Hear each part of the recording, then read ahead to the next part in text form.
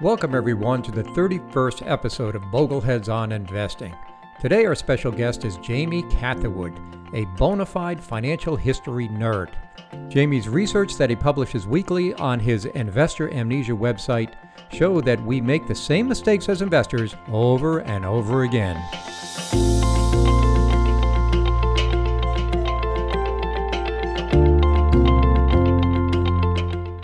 Hi everyone, my name is Rick Ferri and I'm the host of Bogleheads on Investing. This episode, as with all episodes, is brought to you by the John C. Bogle Center for Financial Literacy, a 501c3 nonprofit organization. Donations can be made at boglecenter.net. Today we have a special guest, Jamie Catherwood. I first met Jamie at a quantitative analyst meeting that was full of PhDs and people a lot smarter than me. And there was this young man captivating all these PhDs, just coming up with all of this information that I'd never heard of. And as I listened to him talk, I came quickly to the conclusion that he was one of the smartest people in the room. And I actually got a little bit nervous when somebody said my name, and he looked at me and said, "You're Rick Ferri?" That scared me a little bit. I said to myself, how am I going to keep up with this guy? But it turned out great. It was a real pleasure getting to know Jamie. And it's a real pleasure having him on the show today. I'm sure you're going to enjoy this. So, with no further ado, let me introduce Jamie Catherwood. Welcome to the podcast, Jamie. Thank you so much for having me. It's an honor to be here. I wanted to have you on the show to dig into all of the work that you've done. Even though you don't have your PhD, I mean, you have done a PhD volume worth of work on financial history, and have developed a website called Investor Amnesia and a course, and really I've become quite a widely known expert on financial history at the young age of 26 years old. So before I jump into our discussion about financial history, could you tell us a little bit about your background and what got you to this point? It actually kind of goes all the way down the line in my ancestry, particularly on my father's side. I don't know how many greats it is, but great something grandfather was a guy named Frederick Catherwood, and he is known for helping rediscover the Mayan civilization with his colleague John Lloyd Stephens. And this is in the mid to late 19th century.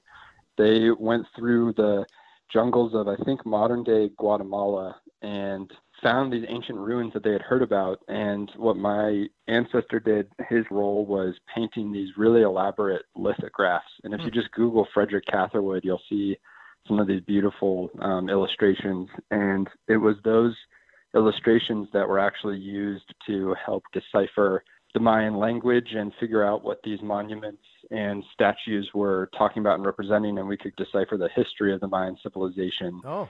Edgar Allan Poe said the book that Frederick Catherwood and his colleague John Lloyd Stephens put out about their adventures was the most important book on travel written in the 19th century. Huh.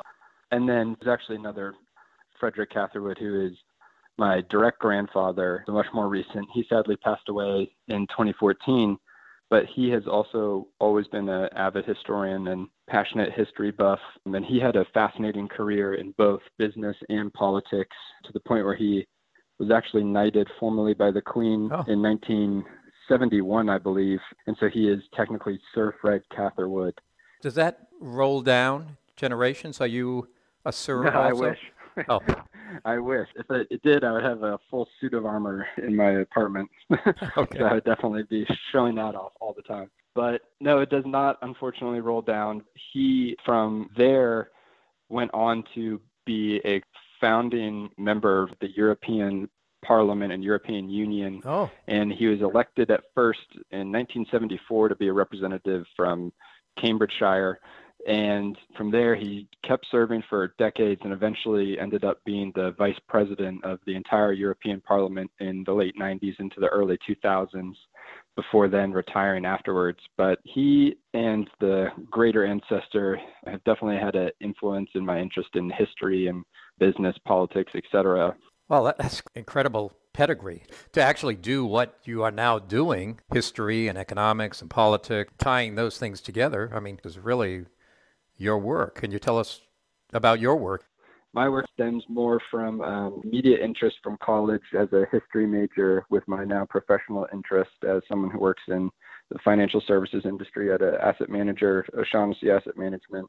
And I really wanted to marry my two interests. And I began writing after the recommendation of a friend of mine to join Twitter as a way for networking. And after I joined Twitter, I saw that there were a bunch of people like yourself who were putting out great podcasts, blogs, etc. And I missed the process of researching and writing. That was basically my entire undergrad degree at King's College London doing history papers.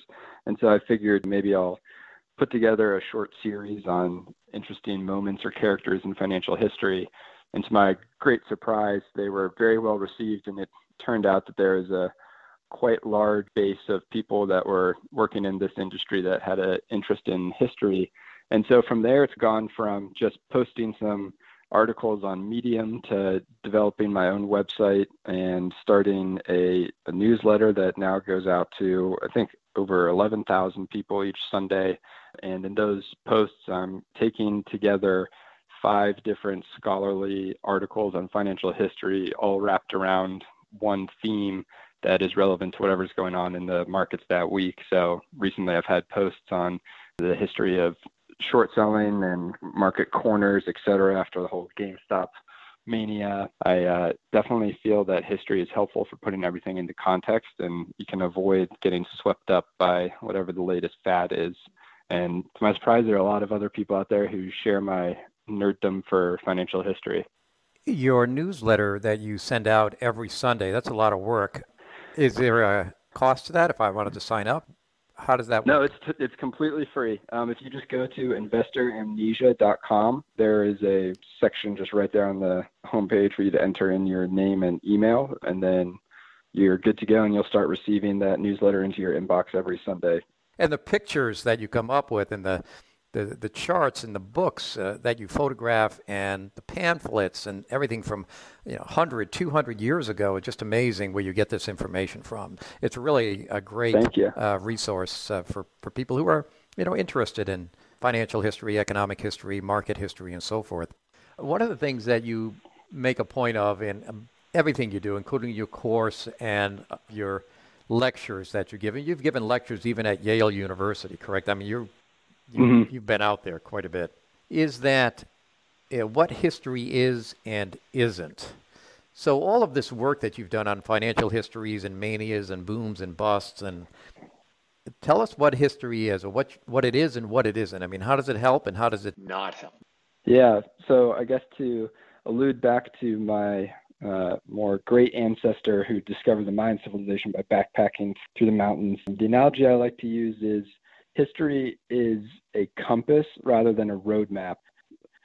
I think I do a good job of setting out what history is and isn't, but I feel like some people might read either my site or just financial and economic history in general and think that, oh, I can see that something similar happened before, so now I know exactly what's going to happen in the future. And so it's not a roadmap where there's previous laid out paths that you can just follow again and you'll end up at the same destination. There's no kind of clear route for you to take just by understanding history. But what you can do with history is that there are some kind of high level and overarching themes that repeat themselves over and over throughout history, which is why I named my site Investor Amnesia, because we never learn as investors. Some of these same things continually happen, especially related to investor behavior. That's why there's always booms and busts and bubbles. So history as a compass, I think, is a better analogy because, again, you won't know exactly how things are going to play out moving forward. But by understanding and reading history, you can see, okay, well, when these kind of forces have combined throughout centuries in the past, this has been the general direction that markets have gone moving forward. And it just becomes easier to, at the very least, orient yourself in the right direction and put things within a broader historical context and not get maybe swept up by short-term thinking and getting sidetracked in the latest fad or innovation that will supposedly revolutionize markets and change society forever. Well, let's go ahead and start looking into some of your research, and it covers many centuries. We hear about tulip mania in Holland. I mean, with your research, where does this all start? Yeah, so tulip mania is kind of my pet peeve because it's not actually what 90% of market commentators think it is. There's a great book by Anne Goldgar, who was actually at my alma mater, King's College London, called Tulip Mania. It's not what market pundits think it is. It's the result of some very shoddy historical sourcing by everyone's favorite author, Charles Mackay, in his Madness of Crowds book. Basically, the quick story is that he based all of his source work for the Tulip Mania section of his book on a German author from the 18th century.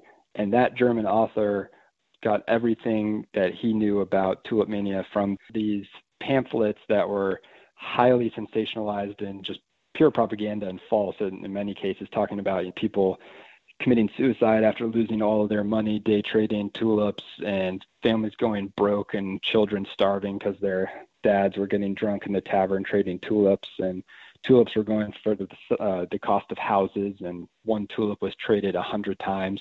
But what happened is that guy, the German writer in the 18th century, wrote his book stating all of those propaganda sources and satirical pamphlets as fact, as if they actually occurred.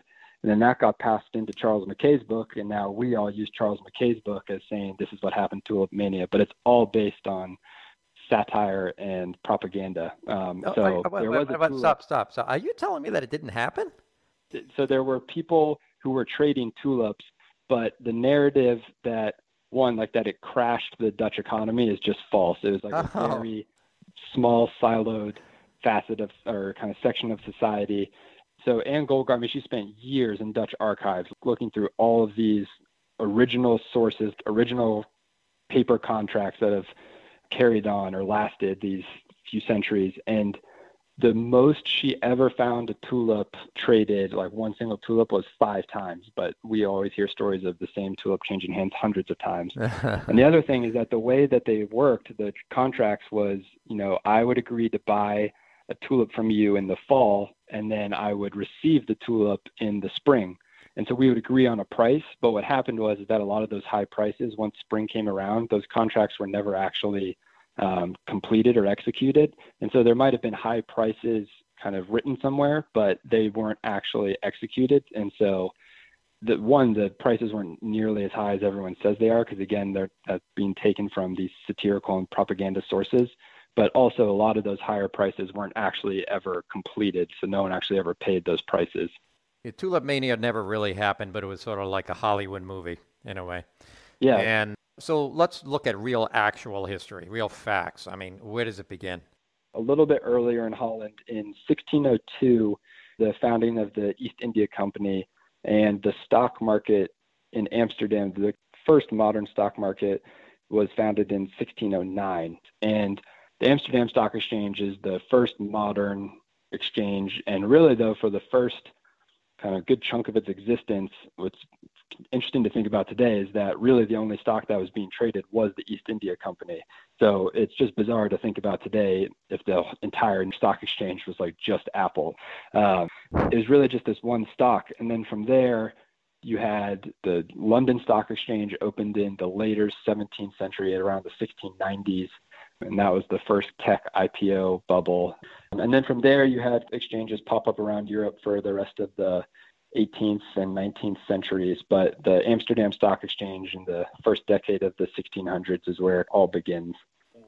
The first big tech bubble occurred in London in the 1690s. Can you talk about this tech bubble? Yeah, so this is a really bizarre bubble in that it was prompted by a treasure hunt of all things. Basically, almost all of financial history, especially for the 17th and 18th and 19th centuries, basically follows a pattern of huge war, government has a lot of debt afterwards, lowers rates, and then speculation abounds. And so this is kind of the first major example of that, where after the 9 Years' War, Britain had all of this debt, and they lowered rates massively and tried to refinance the debt. So during the 1690s, there was money to invest, but people did not want to put it into government assets because the rates were low. Then what happened was Sir William Phipps, he went on a treasure hunt because he had heard that there were rumors of a sunken Spanish treasure ship off the coast of, I think it's Honduras, modern day Honduras. And it was essentially this ship that was going back to Spain to bring all this gold back, and then it sunk. And so he went to London and got some, I called them in the article I wrote, kind of early venture capital investors. And he basically got them to form a joint stock company to finance his voyage, pay for the crew, the ship, supplies, etc. And then they agreed what the splitting of the profits would be if he was successful in finding this treasure. And boy, was he successful. He eventually found the ship, and they hauled up 32 tons of treasure, which is almost hard to even picture how much treasure that is. And this small group of investors in the joint stock company that had financed it each received a 10,000% return on their investment. And so once news of this wildly successful treasure hunt and investment spread around London, suddenly there was a boom in these new diving technology companies, which were basically predicated on the very simple thesis that they're all kind of diving apparatuses that would allow a treasure hunter to breathe longer. And the thesis was, if you can breathe longer underwater, you can look for treasure longer and then increase the odds of you finding treasure.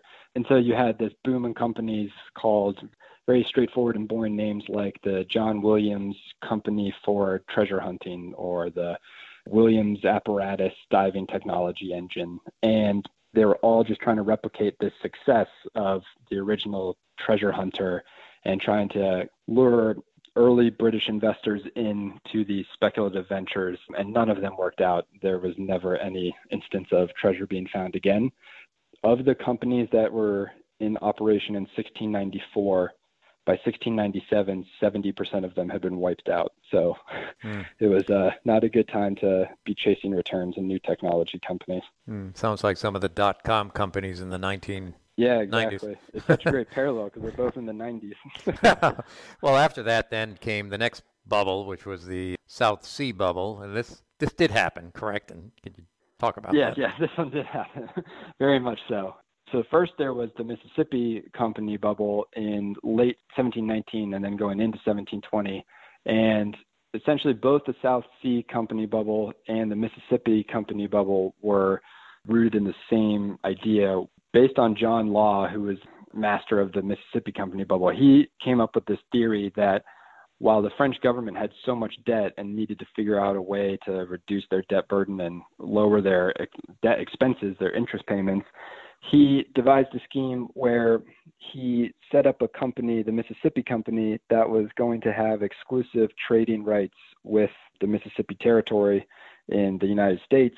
And the idea was, if the French government could convince its debt holders to exchange their existing government debt positions for equity in this Mississippi Company, then they could reduce their debt obligations because debt holders were retiring their debt in exchange for equity shares in this Mississippi venture. So you can see how the kind of incentives quickly became misaligned, because the government basically had to keep figuring out ways to pump up the Mississippi Company's stock price in order to entice investors to part with their existing government debt positions and exchange it for equity. And so there was a mania because they were doing so much to pump up the price of this company. Then you had some investors pouring in to try and get a piece of the Mississippi Company. And inevitably, it blew up spectacularly. But what was really funny and kind of a testament to, again, investor amnesia and how investor psychology is just so brutal, that the whole time the Mississippi Company affair was going on, the British were pointing at the French and saying, these idiots in Paris, how are they, can't they see that this is going to blow up spectacularly and this is going to fail? How could they be so stupid to adopt this system of government debt for equity swaps? And then they did the exact same thing 6 months later with the South Sea Company. It was literally the same. Again, the British government tried to retire its debt by getting government bondholders to exchange their debt for equity in the South Sea Company, which was going to have exclusive trading rights with the new Spanish territories that had won independence from Spain. And again, it ended up failing spectacularly, but it was still this second time in 30 years theme of government lowering rates or coming up with some scheme to try and address its massive debt burden and that fueling speculation, in this case with direct government involvement. But there's also bubbles that occur in everyday common thing, like beer, for example. Beer has been around Yeah. for thousands of years, and yet in the late 1880s, there was a beer stock bubble Mhm. in Europe. And so, something as common as, say, beer, which had been around forever, even that can create a bubble. Yeah. For the brewery stock bubble, it was set off by the Guinness IPO. It formed as a joint stock company and began issuing shares in 1886. And that was a really speculative mania when that IPO happened. In those days, obviously, you had to go hand submit your order for shares. And the day that the Guinness company IPO'd, the scene outside Barings Bank, who was underwriting the IPO, were just pure chaos. And I think the IPO, the shares were oversubscribed something like by 30 times. And there was such a mad sea of investors rushing to submit their order forms that the Barings Bank had to order in a special police unit to barricade and block the doors. And then what the investors did, it began tying their order applications, like their buy orders, to rocks and hurling the rocks through the windows of Barings Bank in attempts to get their orders filled and so that they could invest in the Guinness company. So that kind of set off this whole boom in brewery stocks as a bunch of other domestic brewing companies started to issue shares as well, take advantage of the speculation. Warren Buffett once called it the 3 I's, which is the innovator, then the imitators, and then the idiot. And a lot of bubbles in history follow that exact progression. After beer came bicycles. Coinciding with the brewery bubble of the 1890s, there was actually a shortened and more intense bubble that was running alongside it in the form of a different transportation mania than we would recognize today with the electric vehicle speculation going on. It was actually the bicycle that was really captivating investors back in the 1890s. And what was happening there was, before the kind of modern bicycle frame we would recognize now, that kind of diamond frame, there were the penny farthings, which, if people don't know by name, those are those bicycles that you see in old movies where there's the massive front tire and then the tiny back tire. And essentially what happened in the 1890s was there's few technological innovations in the bicycle industry that led to the creation of the modern frame we recognize now with the 2 equally sized tires. And basically exactly what the bicycle frame looks like today is what it looks like 100 plus years ago. And there were some innovations around the tires, the welding of tubes to create the frame, and there were some innovations in the ball bearings that were used. The reality was is that bicycles kind of took over the UK population by storm and really had some far-reaching implications for society outside of financial markets in terms of, believe it or not, progressing women's rights, because females were buying the bicycles as well, but they at that time were wearing very formal clothing. It actually modernized women's wear because they couldn't ride a bicycle while wearing those huge, like, fluffy dresses, with all the frills, because they get caught in the spokes, etc. But for financial markets, as people around the UK started going crazy about the bicycle and buying them en masse, the returns for the initial bicycle companies were fantastic. And as usually happens in history, that led to an explosion in copycat companies starting up trying to capitalize on the latest fad. And so you ended up having, in 2.5 years, 671 bicycle companies IPO, which is just absolutely insane. I think in the fourth quarter of 1896, there was 156 bicycle companies that went public. Let's get into another bubble, and this happened in the U.S. also, and this is the railway bubbles. I think it was Jack Kenneth Galbraith who said that nothing was more fascinating than watching men quickly forget the previous railway mania and go like headfirst into the next one, because during the 19th century there were 3 railway manias in the US and the UK. The first one was in the UK in the 1840s, and that was its own spectacular mania and bust. And then in the US There was one in the 1850s and one in the 1870s. And what's interesting is that the first railway mania in the U.S. was less catastrophic, and it's not even widely recognized in the historical literature. Most people just focus on the second railway mania, but the first one was almost as big, and it was not as spectacular a bust as it was for the second railway mania. And there was a lot more money made in the first railway mania without as much of the catastrophic losses. But in both periods, from 1865 to 1873, there was 30,000 miles of railway track laid.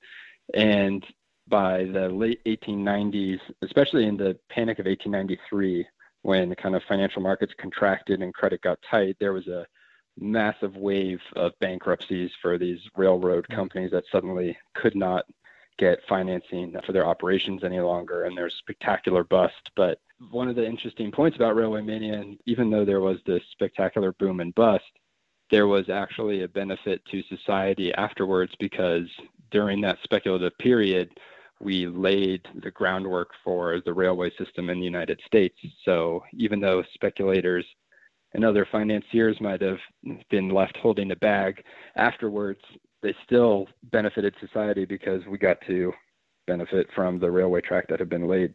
Now, that's an interesting point, and you bring this up in one of your lectures, is that a disaster for investors is often a real positive for society and even the economy. But people lose money in all of these manias that take place. There's so much capital being thrown at a particular industry at one time that it causes innovation, which is good for society, but a lot of people lose money. I want to read you a quote from Warren Buffett. And Warren Buffett is famous for losing money in the airline industry. And this is what he said in his 2007 Berkshire Hathaway shareholder letter. The worst sort of business is one that grows rapidly, requires significant capital to engender the growth, and then earns little or no money. Think airlines. Here, a durable competitive advantage has proven elusive ever since the days of the Wright brothers. Indeed, if a far-sighted capitalist had been present at Kitty Hawk, he would have done his successors a huge favor by shooting Orville down.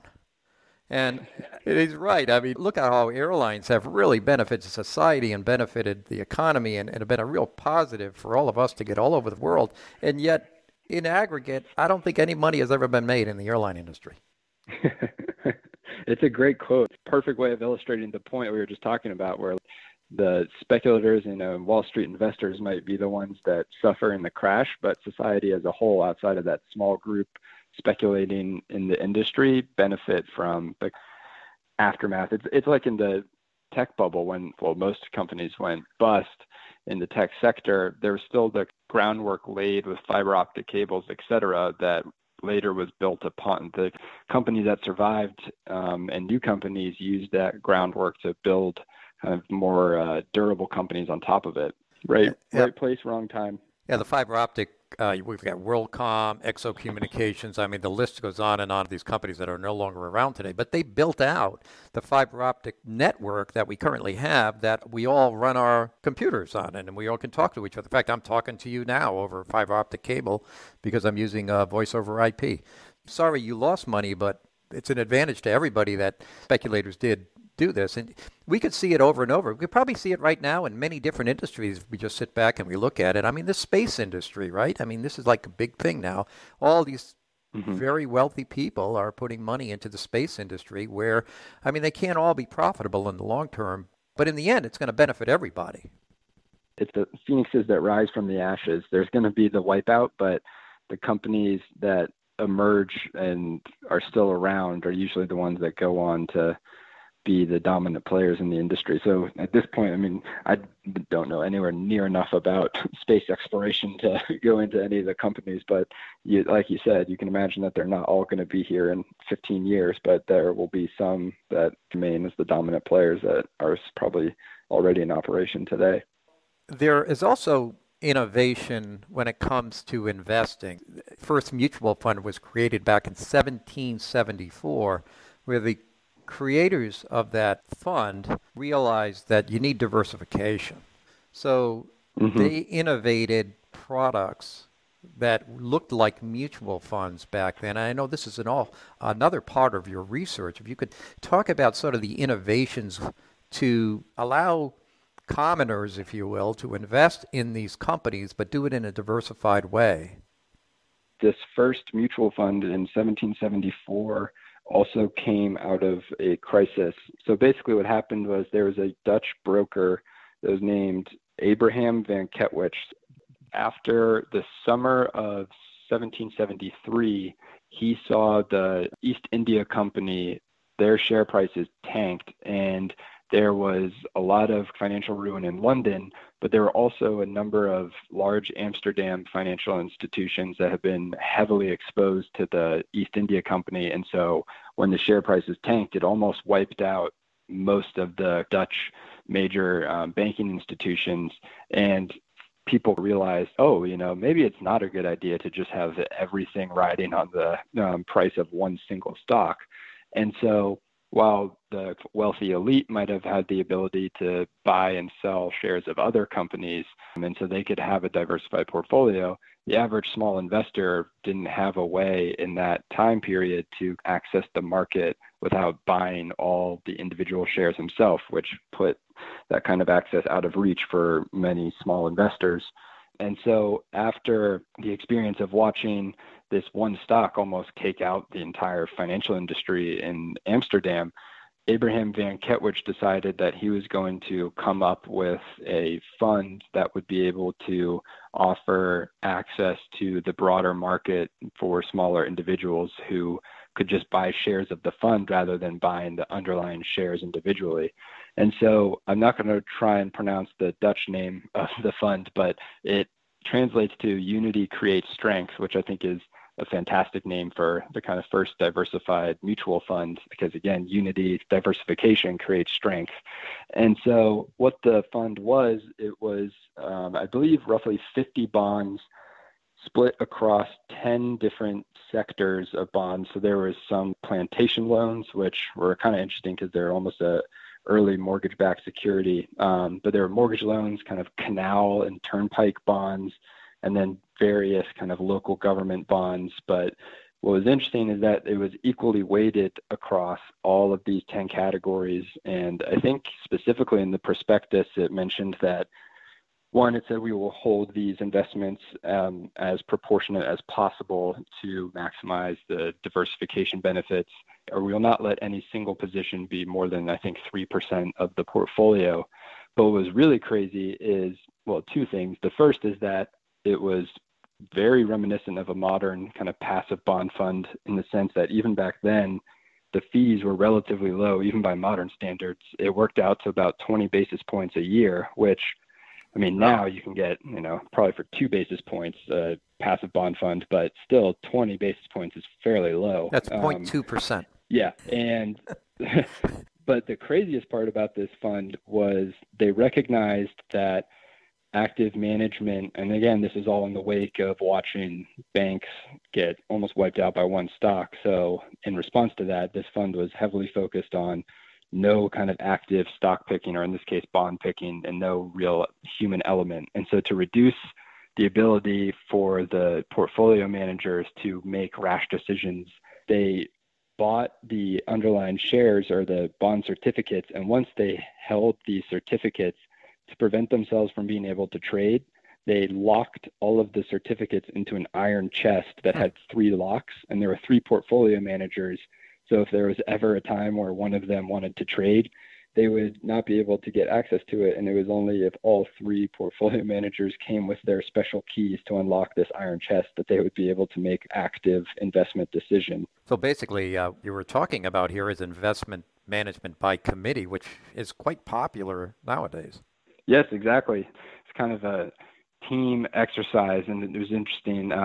But it's like, well and truly, because it was low cost, diversified, and passive. It's really the first passive bond index fund. And how did it do? I mean, was it accepted? I mean, this is a really novel innovation in 1774. Yeah, unfortunately, it didn't actually do that well, but it was a huge step forward for the industry and laid the foundation for future funds. What is kind of interesting is that even though he started with this passive bond fund, his next fund, Abraham Vanguard, was in 1779. This one was the world's first value fund, because while the previous prospectus had been talking about how it was strictly going to be kind of passive, equally weighted, etc., in this prospectus for the 1779 fund, it explicitly stated that the fund would seek securities that you were able to buy below in its intrinsic value. So no kidding. Explicitly stating that the fund would have a value bias. So this guy was really quite the innovator, but it's funny to me that he moved from passive to active in a 5-year kind of time span. So quantitative analysis really began in 1779. Yeah, I guess so. Interesting. Let's fast forward to 1929, where you have isolated, this is the next innovation in mutual funds.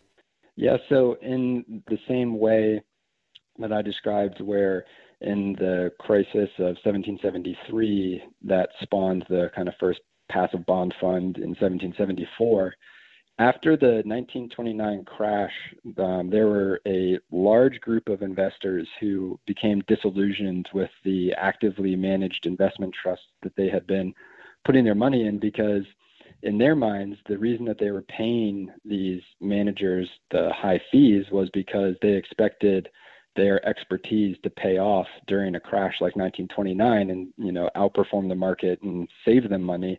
But in reality, most of these trusts were highly levered and did the exact opposite. So a lot of people lost their money despite paying these active fees. And so there was a growing frustration and disillusion with the actively managed trust industry. And it was again in that environment where the next iteration of passive funds was born in the form of fixed trusts, which is aptly named because what the fixed trust meant was once they launched the fund, they were beholden to those specific investments and were not able to make active decisions. And this was very popular because of the experience that investors had with active funds in the 29 crash.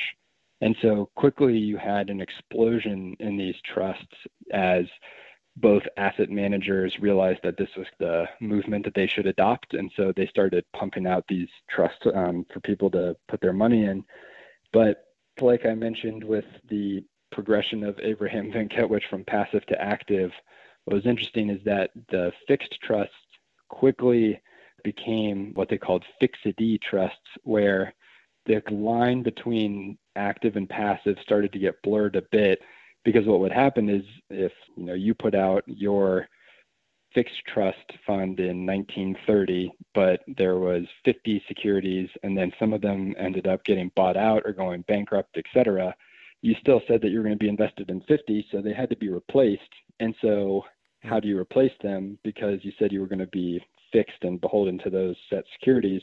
And so the management teams started coming up with early factors for deciding what securities would be eligible for replacement. And from there, you had funds that were then using those replacement rules as their guiding rules for investment. So there was a fund that said if any security in our portfolio drops below their 5-year earnings average, then it will be sold out of the portfolio. So, right there, it's kind of like a earnings-based metric. And so it's interesting to see this, again, passive to active transition, but they were really the first, and it's so little talked about, which I find interesting because it's not that long ago and it's around one of the most famous crashes in U.S. history. But they were really the first kind of modern index funds. And another bizarre example from one of these passive trusts was, in general, these trusts had a more set timeline, which is also interesting. So the fund would exist with, it had an end date of, say, 30 years out. So you couldn't necessarily hold it for 50 years. There was an end date. And you could roll it into the next fixed trust that they offered. But one trust and a couple others followed suit, started saying, we're actually going to break up this fixed trust earlier, but we'll give you the option to roll over your money into one of our actively managed trusts with higher fees. And so you can see that the financial services industry wasted no time kind of misaligning incentives with the smaller retail investors and trying to push them into higher fee funds. But the modern mutual fund, meaning the open-end fund where the manager could just buy and sell at will, I believe the first one was created in It was 1924. 24, right? Massachusetts Mutual Trust, I Yeah. believe it was. And this was a little bit different in that it wasn't fixed. The managers had the ability to buy and sell within the trust, and then that became the popular vehicle for doing mutual funds Yeah. for, well, all the way up until the ETF was innovated Yeah. in 1993, at least in the United States, although the Canadians will argue that they had the first ETF out earlier than that. Before I forget, one interesting point left on this fixed trust is that Jason Zweig wrote an article. One of those fixed trusts, I think from 1935, is actually still in existence. If you just Google Jason Zweig fixed trust, I'm sure you'll find the article, but it's interesting. We can kind of see out of the original 50 stocks or whatever the trust chose in 1935, what's happened to those securities and how did they perform in the ensuing almost 100 years. In my view, the next big innovation occurred in the 1970s, and that was the innovation of index funds. And that happened for a lot of reasons, but I think there was a change in the securities industry that brought the brokerage firms a little bit to their knees and actually created discount brokers. And that was the elimination, basically by law, of fixed commission rates, where you didn't have to pay an arm and a leg to buy shares of stock. So now, when that was eliminated, it gave fund companies the ability to have massive diversification in their mutual funds, and that really helped to create the first index fund, which Vanguard and Jack Bogle created. I did a podcast, by the way, with Jack Bogle, the very first podcast I did, Bogleheads on Investing. Oh, really? Yeah. Starting strong. In fact, it was a few months before he passed away, so it was one of the last things he actually did publicly. And in there, that podcast number 1 of Bogleheads on Investing, we go through that history of the creation of the first index fund and how it all came about. And it was really fascinating to listen to him talk about it. There's some stories there that you just wouldn't believe. It almost didn't happen. It's like a miracle that the first index fund actually happened. But let's go on to a different topic, and that is, in all of your studies of bubbles and busts, let's put together a laundry list of things that you have found help create a bubble or get a bubble going in anything, beer, bicycles, railroads, whatever it is. What is the making of a bubble? So I'm going to divert your question to an excellent book by John Turner and William Quinn that just came out earlier this year, or last year, I guess at this point, called Boom and Bust. And I really like the framework that they put together. They used the F.I.R.E triangle, which is typically the three sides of the F.I.R.E triangle are oxygen, fuel, and heat. And then there's obviously the initial spark that sets it all off. But with those three sides of the triangle, oxygen, fuel, and heat, that's what keeps the fire going and spreading. But if you lose one of those, then the fire goes out. And so they replaced those sides of the triangle and made them more applicable to finance, where you have the first side of the bubble triangle is oxygen. And in this case, for finance, it's marketability. And by that, they don't mean like marketing and advertising, but the ability to easily buy and sell shares in an asset.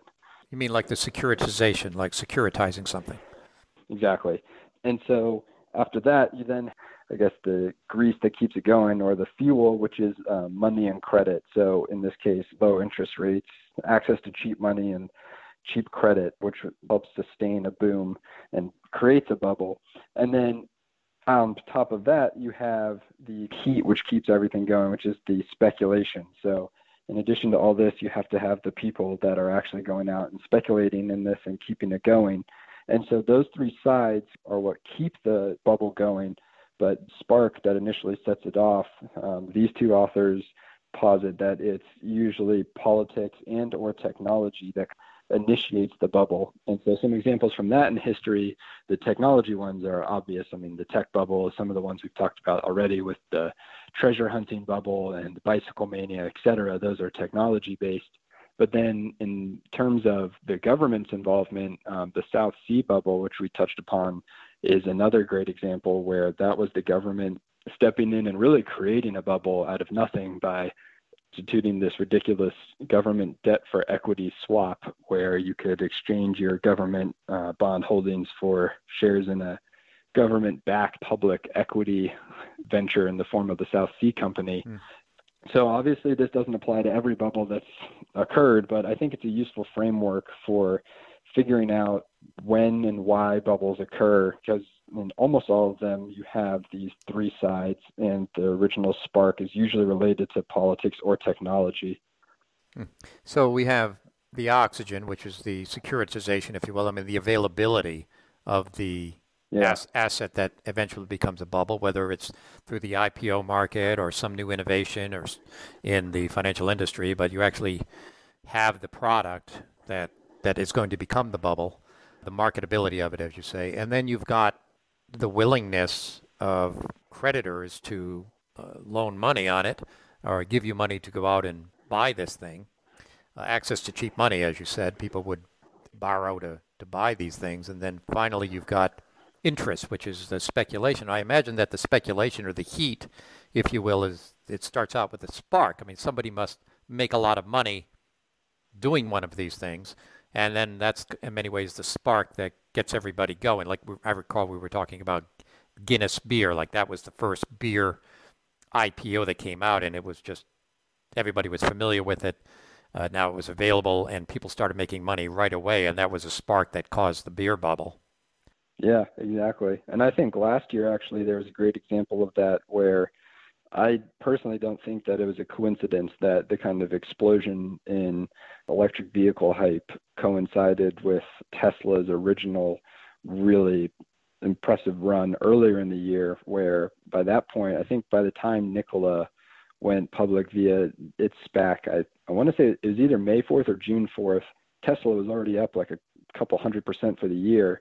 And then coupled with stimulus checks and people working from home, there was already that kind of speculative presence. And with a name brand like Tesla and younger investors coming into the market and seeing the returns there, then the kind of natural progression was, where's the next Tesla? And then, ironically, the imitators, people basically. turned to Tesla, which shares the name with the original company Tesla, and it's just the guy's first name, Nikola. God, there you go. And that ran up. However, I think it was up 80% at one point, and the company's first quarterly earnings had revenues of $36,000, and that was all derived from installing solar panels on the chairman's house. So there was no actual, real product or earnings, let alone the meager revenues that were not even related to the company's main operations. But let alone the stock soared, and there's still a ton of electric vehicle companies going public via SPAC or announcing deals and having kind of astronomical share price returns. Well, we're going to talk about special purpose acquisition companies in a minute, which are SPACs. But where you hit on something, though, and it's something that Warren Buffett said, right? You start out with innovation, and then you go to imitation, and then the next step is idiocy. Is that what he said? Yeah. And here's where things just get crazy. I was just reading yesterday about a special purpose acquisition company, and this came public. This is actual public. Okay, they raised $69 million. The ticker on this is JAAC. So phonetically, it's Juliet Alpha Charlie, and it's called Just Another Acquisition Company. What's the name of the company? Management wrote in an S1 that Just Another Acquisition Company may pursue an initial business combination target in any business, industry, or geographical location. This is the company. And this came public. It's like the famous story from the South Sea bubble where there was a prospectus for a company, but no one is to know what it is. That's right. Anyway, so again, getting back to Buffett, there's innovation, there's imitation, and then there's idiocy. And I have to look at that and say, this is kind of like pure idiocy. Yeah. But, who am I to know, right? Well, the problem is there's too many examples of idiocy with these SPACs, so it's hard to pinpoint who the exact idiot is. Let's get into then the bust. So we've talked about what creates the bubble. What then creates the bust? So there are a lot of different ways that the bubble gets pricked throughout history. But again, in this boom and bust framework, the authors argue that by removing one of those sides, then that leads to the collapse of a bubble because you need all three of those to sustain it. And so in terms of cheap money and credit, if rates are suddenly hiked unexpectedly or maybe at a much faster and higher rate than expected, that can help prick the bubble because financing dries up and leads to a credit crunch. If for whatever reason speculation dies down, then there's a just feedback loop where those speculative stocks will drop in price and they'll continue to drop in price because then the people still speculating will be less inclined to keep buying it because it's going down. But then also with the marketability, if something happens and shares suddenly aren't as liquid as they were previously, that can lead to problems and bank runs if people suddenly aren't able to as easily buy and sell their investments. I'll add a few things here under when people are not able to easily buy and sell investments. Sometimes the government will get involved and they'll clamp down on margin, they'll clamp down on short selling, they'll do things that will cause the market to dry up. And that can create catalyst for the bust. And then another thing, by the way, before we even get to the government stepped in, it seems like a lot of times fraud get uncovered. Yeah. So that's a great one that I usually mention. And going back to some of the lessons from the online course I put together, one of the lectures was done by Jim Chanos, the short seller, and he has what I find fascinating kind of framework for looking at fraud and the market cycle, where he has said that the fraud cycle operates at a slight lag to the market cycle. And you just think about it from an investor behavior standpoint, it makes total sense. And the evidence supports this, where once the market starts going down a bit or there's not as much frenzy and speculation going on, that leads to problems for fraudulent companies because any kind of wrench in the gears brings everything to a halt. And so what you tend to see is that when people start to lose money in a previously high returning but maybe fraudulent company, they start scrutinizing their investments much more, and that's usually when the fraud gets uncovered. Warren Buffett had a great quote here too. He said, when the tide goes out, you get to see who's swimming naked. Exactly.